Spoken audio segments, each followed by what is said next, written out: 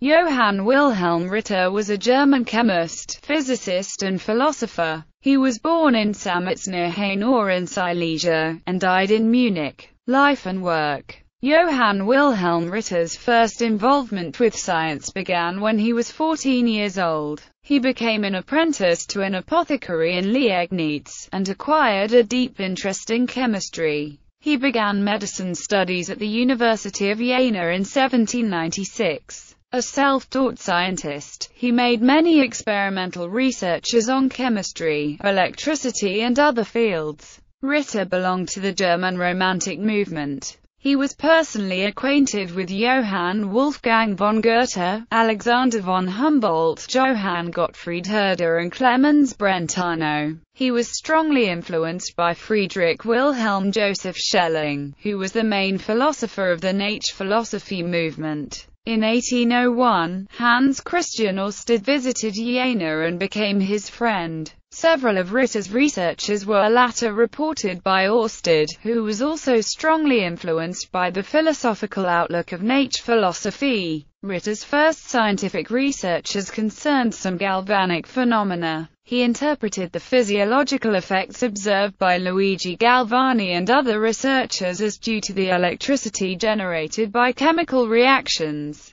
In 1800, shortly after the invention of the voltaic pile, William Nicholson and Anthony Carlisle discovered that water could be decomposed by electricity. Shortly afterward, Ritter also discovered the same effect, independently. Besides that, he collected and measured the amounts of hydrogen and oxygen produced in the reaction. He also discovered the process of electroplating. In 1802 he built the first electrochemical cell, with 50 copper discs separated by cardboard discs moistened by a salt solution. Ritter made several self-experiments applying the poles of a voltaic pile to his own hands, eyes, ears, nose and tongue. He also described the difference between the physiological effects of the two poles of the pile. Although some of the effects he reported were not confirmed afterwards, many of Ritter's researches were guided by a search for polarities in the several forces of nature, and for the relation between those forces. Two of the assumptions of nature philosophy. In 1801, after hearing about the discovery of heat rays by William Herschel,